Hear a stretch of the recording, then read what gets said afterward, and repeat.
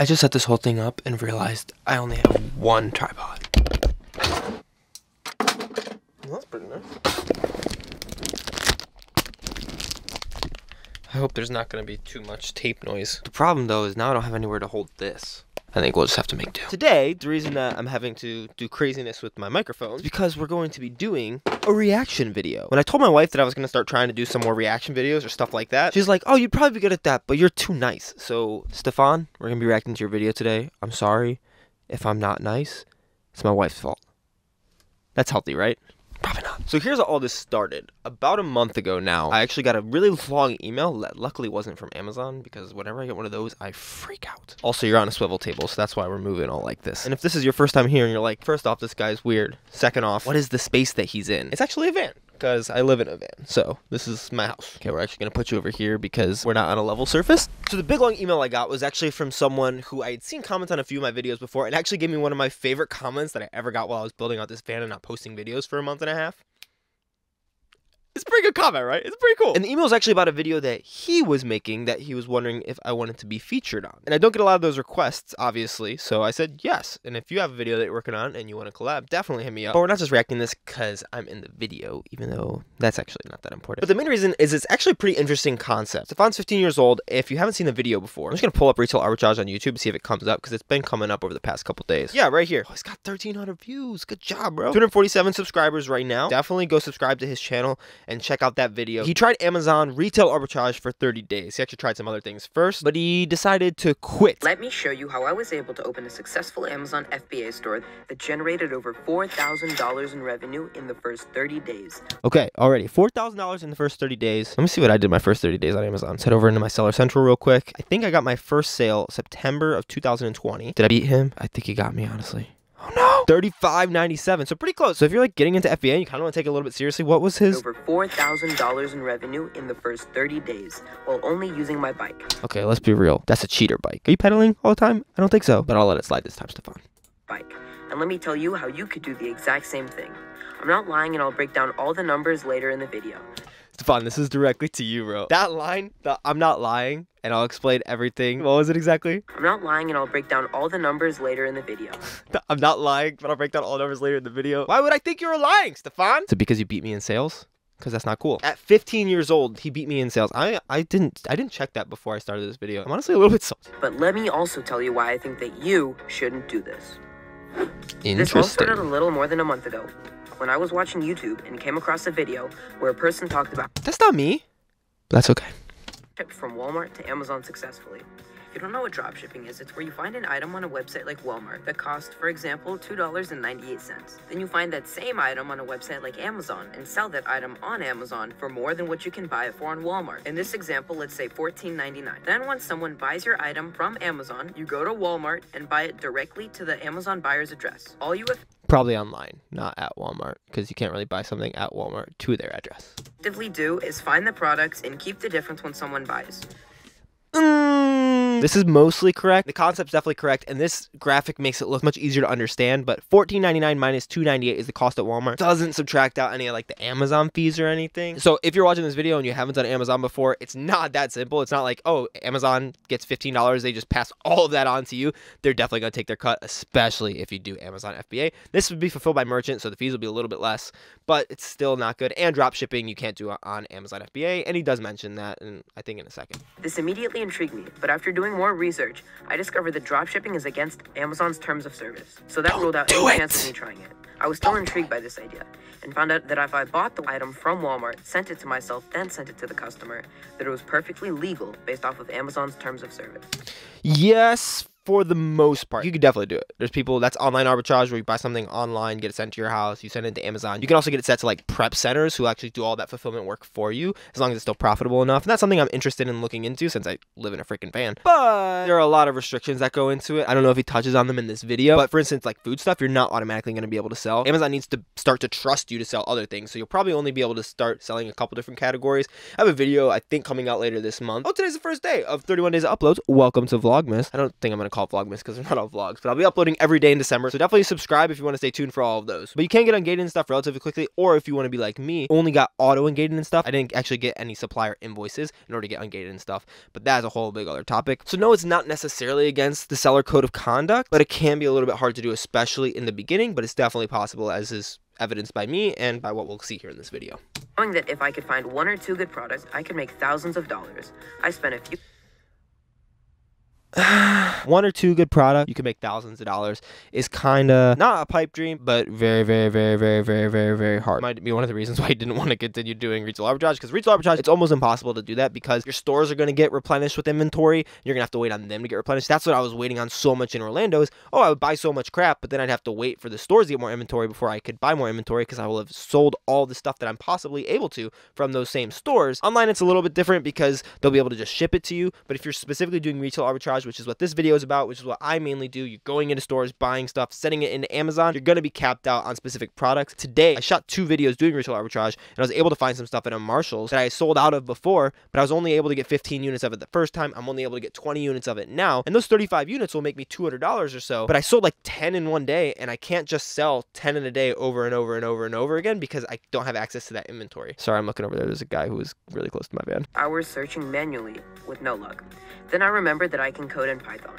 So I spent... It's so nonchalant. It's like, then I remembered I could code in Python. Then I remembered I'm really freaking smart. Really cool that you could do that. I definitely can't do that, in mad respect. It's just really funny the way that that hit my ears. Let's hear it one more time. Then I remembered that I can code in Python. Oh man, I love that so much. I wish I could code in Python. So I spent the next 2 or 3 weeks every day writing software that will compare Amazon and Walmart prices to find profitable products. Long story short, the software worked, but I never ended up using it. Somewhere along the way, when I was... That's interesting. If the software worked, why didn't you use it? Do you not want to make money? You can just send me the products if you want. I mean, I'll buy them if they're really profitable enough. Now, I think he's going to get into... I see this. The freeze frame is on a Reezy Resells frame. And he's how I started learning a little bit about Amazon FBA instead of just like general reselling. So I think we're getting into my game, retail arbitrage. I came across a video from the channel Reezy Resells. His videos introduced the concept of retail arbitrage to me.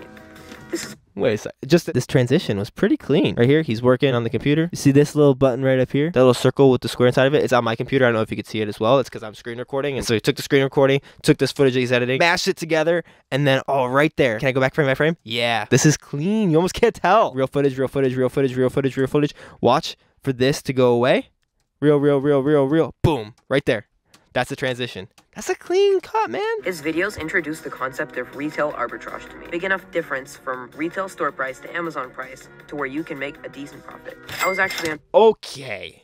This is where I have a little bit of an issue. I don't think you'd be able to make any profit on $8 Harry's product, especially at $14.85. I think the fees would be too much. I understand that for the base of this video and like it's easiest to see, but I think that there could have potentially been a better product to showcase. But at the same time, I understand you might not want to show your products. I tend to show products way more than I probably should. Even if I don't show like very, very specific things, you can watch through all my videos and probably find every single product that I sell, to be honest with you. But let's see if I could find this Harry's product real quick. Okay, Harry men's razor with 2 razors. I'm going to head over to Inventory Lab real quick. That's the software that I use. Razor? Is that it? With 2? Nope, not that. Oh, it's right here. Navy blue, different color. What's the price? $18.99. Okay, so that's actually... I should start looking for this maybe. That's actually not crazy. $18.99, $19, you get back $12.41. I actually would pick that up if it was $7.99, like he has in his video here, because that $7.99 to $12.41 is over 50% ROI. But if we drop this down to $14.99, I mean, you're making 46 cents. Don't ever pick that up. I would choose a different product, but overall concept understood, locked and loaded. Let's move on. Vacation in Florida when I found out about this concept. So I spent the next multiple days watching videos about retail arbitrage on YouTube from other creators. Dude, that's still not me. Okay, calm down. Calm down. It's okay. It doesn't have to be you, Anthony. It's not about you. Oh, actually, I didn't see this until just now. This is me right here. That video. Look at that. Go watch it over here if you want to. I'm being really narcissistic right now. Also, I really like this shot too. The glow, that backlit shot, good job. I needed to start, like apps and software such as Inventory Labs and Keepa. When I got home from Florida, I went into Target and started scanning, but with no luck. I found something. Did you buy it? That looks like it's in your house, the Harry's. Did you? I'm confused. Did you actually buy that to send in? Actually, that one looks like it's blue. So it might be the one that we looked at that would actually be profitable. Sneaky. I like it. I had profit, but all of which I wasn't allowed to sell. I called it a day and went home. Yes, that's gating. He does get to it. Gating sucks. I hate when I find something that I can't sell and then I can't sell it, and then I don't make that money. That was not worth pausing the video for. The next day I tried Marshalls and struck gold, or so I thought. I found these Hydro Peak water bottles that— Let's listen to what he said one more time, because this confuses me still to this day. Next day I tried Marshalls and struck gold, or so I thought. I found these Hydro Peak water— He said, I struck gold, or so I thought. Stefan, maybe you could tell us, like, why did he not strike gold? Because it seems like he made money on those. I don't know. Also, these Hydro Peak things, I've only ever found one that's been profitable, and I've scanned hundreds of them. If you can find those that are profitable, all props to you, but I have not been able to find them. bottles that were selling on Marshalls for $12.99 and on Amazon for $39.99. That's I bought nice. every single bottle that they That's had gonna on be the over shelf, 100%. and I continue to find more products like this throughout the following days. Yeah, so like you made $216 without fees, but like, wait, without fees? 2, 4, 6. Yeah, that's definitely without fees. So with fees, it's probably like 90 to 120 because the fees on those water bottles are pretty hefty. It's probably like $10 to $15 per water bottle. But like, why did you not strike gold? I'm so confused. On Amazon, you're restricted to sell in a lot of categories when you start off as a new seller, and this was a big problem that I was facing. Okay, so we're going to skip a little bit of this because I've seen it before. I'm just going to summarize essentially what happens, and you can go watch his video to find out specifically. He signs up for something that's $1,000 that is going to get him ungated and stuff, and it doesn't get him ungated. Luckily, he gets his money refunded. He starts to make some sales on Amazon because the shipment gets in. He joins a BOLO group, which stands for Be on the Lookout, and tries to find stuff from there. And then he also gets ungated using Frontier Co-op, which is just a distributor that you can use to get ungated in topicals and grocery. And then, even though I made fun of him for it earlier, like, it's pretty sweet that he's on his hustle. Like, 15, can't drive, obviously, at least not legally, so don't drive. But he's got his electric bike, and he's able to go to Marshalls After school, I also every day after school, which is pretty sick, to be honest, especially to be like doing that to make some money. I respect it a lot. Finds a bunch of items that he sells in the same day. I'm not going to show that item specifically because you can go watch his video if you want to see what it is, because he does show what it is. This also leads me to the first replenishable product that I found Replenishables. Let's talk about that for a second. I have a video coming out on this on either this Friday or next Friday. I forget exactly when I have that video coming out, but I'm going to talk about how I found replenishables, and it's a little bit different than the way that he did, except I'm pretty interested in doing stuff the way that he actually found this replenishable item. So if you want to check that out, go and watch his video. We'll get into all those tips at the end of the week, so subscribe for that video. The issue with retail arbitrage for me is scalability. You have to put time to go out and source to make money. Yeah, that's definitely true. Retail arbitrage is harder to scale. Definitely not impossible. More of the scale comes on scaling back time than it does on scaling up profits, which is the nice thing about retail arbitrage. The more that I've done it, the more I've learned about how to do it efficiently. And so today I spent 3 hours and like 20 minutes total sourcing, and I sourced like $500 something worth of profit at a 70 to 80% return on investment, which is hard to do when you're not doing retail arbitrage because it's harder to find higher return on investment items. You normally will find 30 to 50% from what I've heard. Being able to spend less money at a higher ROI and being able to find more and more stuff as you get ungated and more because you sell more is really helpful part about retail arbitrage. And so if you're looking at scaling up your Amazon business in terms of money, I definitely agree. Retail arbitrage is probably not ultimately the way to go. It's a good way to supplement it, and it's a fun thing to do anyways. But online arbitrage, wholesale, private label, those can be good ways on Amazon. Personally, I don't want to scale my Amazon business super big. I want to scale back my time on Amazon so I can do other things that I enjoy, which is mostly making YouTube videos and spending time traveling and being with my wife. So those are kind of the two differences in scalability. Scaling up money, scaling down time, both of which will leave you with more freedom in your life. Just a matter of where you need or want that freedom right now. Not a get-rich-quick scheme or even a get-rich scheme. In other words, the amount of money you make is proportional to the amount of time that you put in. I prefer something that I can simply put time into once and maintain for an hour a week afterwards that brings me passive income. Don't we all? But that's really infeasible, especially as I've gotten into the real world and realized a lot of things about money and time. It's not the easiest thing in the world to actually make all that money without putting in a lot of effort. It's definitely possible, but it's going to take a lot of upfront time. And so quitting something after 30 days in order to find something that you'll only be able to work at an hour a week is a little less feasible than I would like to believe. But I was also this optimistic when I was 15, and I just might not have done things correctly. I don't think that's the case. I think that I'm right, but I am here to be proven wrong.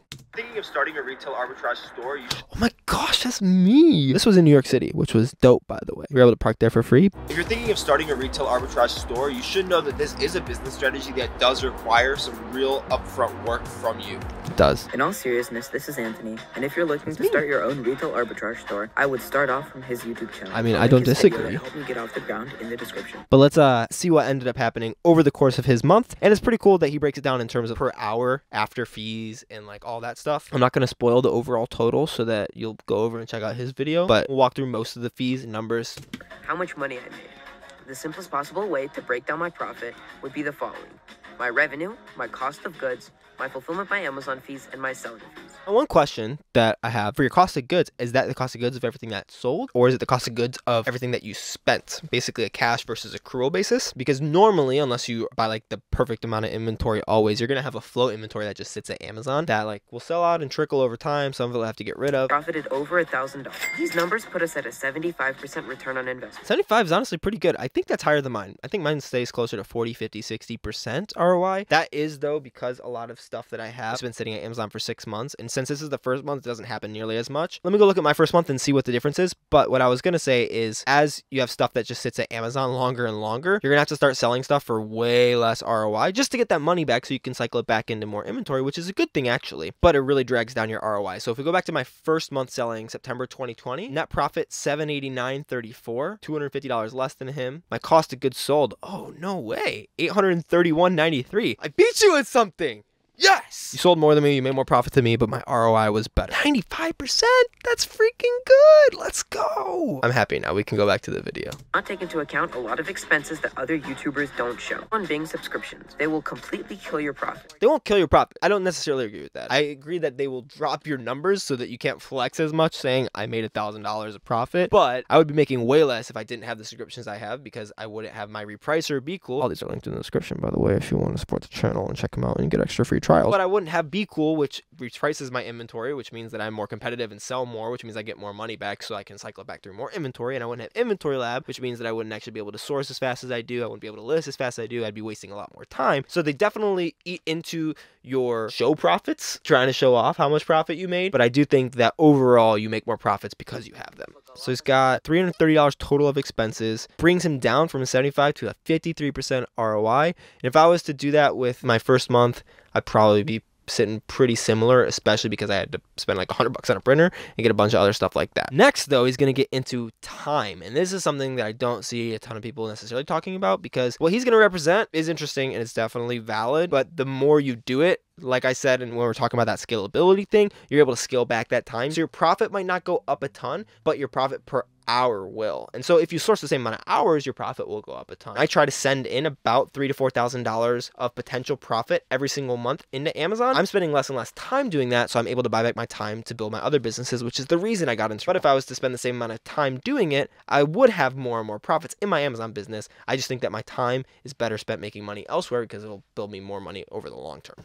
But let's see what he has to say about his. I think it's safe to make a generous bet that I spent around 60 to 70 hours working on this, from packing shipments to setting up software. In a month? That's honestly not crazy. It's like $15, $20 an hour. Time that you might say you don't have. I personally have spent over 53 hours in the last month on TikTok. So let's say embarrassing. Let's not look at what mine was. Not on TikTok actually. I've started limiting my TikTok. If you would have asked me like 2 months ago, mine would be insane too. But I started limiting it 10 minutes a day, and my wife has my password for my phone, so she has to put it in if I need to do any more. So luckily, over the past week, Instagram I have 3.5 hours, so that's not good. And that's not even just for posting, that's just for having it. TikTok's only 24 minutes, so freaking killing it. Put that restriction on your phone. But his point that you have time definitely rings true for most people. Some people it's not feasible, especially if you're working and trying to quit your job and have a family and stuff. It's just about priorities. I'm not telling you that this has to be a priority, but you can make it a priority if you want to, more than likely. I spent 65 hours doing all of this work, which would make it to $11.4 an hour. That's not that great. If we take out the price of subscription... Not great. $11.40 an hour is not great, but for a part-time job, it's not like the worst. And for a part-time job that you can do essentially whenever, that's really not bad. You have flexible hours, $11.40 an hour. I think most part-times, hopefully the rates will increase, but I think it's $13 to $15 an hour for good part-time jobs. Starting's probably like closer to $10, $11, depending on where you live. Right before his conclusion, he just touches back on him spending almost $1,000 on getting ungated, and that might have caused him to lose money. And then this is his conclusion, which I don't fully agree with it. I don't fully agree. If you're looking to get unrestricted, there's definitely a way that you could make money with retail arbitrage. True. But there are different ways to make more money per hour of your time. Also you shouldn't true. be selling your time for a fixed hourly rate. You should be spending your time finding things that will make you passive money. Like should is a very powerful word. could choose to, but if you feel really comfortable just selling your time for money, especially if you get paid a good rate, that's great. If that funds your lifestyle and you're fine and you understand your finances and you are like, hey, I can work 40 years and retire and be comfortable, but it's a choice, like that's a great thing. I don't think you should be looking for passive income necessarily. It's definitely something you can do, but let's let him finish. You shouldn't be selling your time for a fixed hourly rate. You should be spending your time finding things that will make you passive money, like stocks, rental income, etc. Stocks, rental income, etc. All that isn't necessarily passive. Stocks, if you're trading, is not passive. If you're investing, it's not really income until you decide to take money out of it. Rental income, I definitely think can be passive, especially if you hire someone to manage your property, do the maintenance work, but it's also not feasible for people to just be like, I'm not going to do retail arbitrage. I'm going to do either stocks or rental income because those both require a lot of money. And retail arbitrage, one of the things that's so beautiful about it is that you don't need a lot of money to start. You don't need a lot of time to start necessarily. More of those will obviously help you do a lot better sooner. I think that this can be definitely true for people who might have money, but people who don't have money, it's going to be a little bit harder. And maybe you can build yourself up to those places of having more passive income. But ultimately, it comes down to what I talked about in this video, which is understanding exactly what you want from it. Because I always get bogged down seeing other people who are making reselling content who are like selling $1 million a year. I'm like, oh, I should be doing that. I feel like a fraud because I'm not doing that. And I realize that's not why I do this or why I wanted to do this. But understand what you want. This consider subscribing button down here is not a consideration. Go subscribe to his channel. I'll have it linked up there. I'll have it linked down there. I love doing these reaction type videos. They're a lot of fun for me to make. Hopefully, as you could tell, hopefully it wasn't too annoying, but let me know what I should react to next. Send me like annoying stuff that you find about money, business, reselling. Send it to my Instagram at ambdnza or down to my email, ambodanza@gmail.com, or just comment it down below. And I would love to react to a lot more stuff. Hopefully making it at least a weekly kind of thing. Stefan, thank you so much for letting me be a part of your video. While we're making this outro forever long, 31 videos in December. So if you want a video in December, I'm still planning the last half of the month, so let me know down in the comments what you want to see. Also pray for me so I can do this and have my sanity by the end of it. But subscribe to stay tuned for tomorrow's video. Watch Monday's video right here where I got kicked out of a store I was trying to resell, or a really old reaction video that I did like a year and a half ago down here. But go watch Stefan's video if you haven't already clicked over and subscribed to his channel. Bye!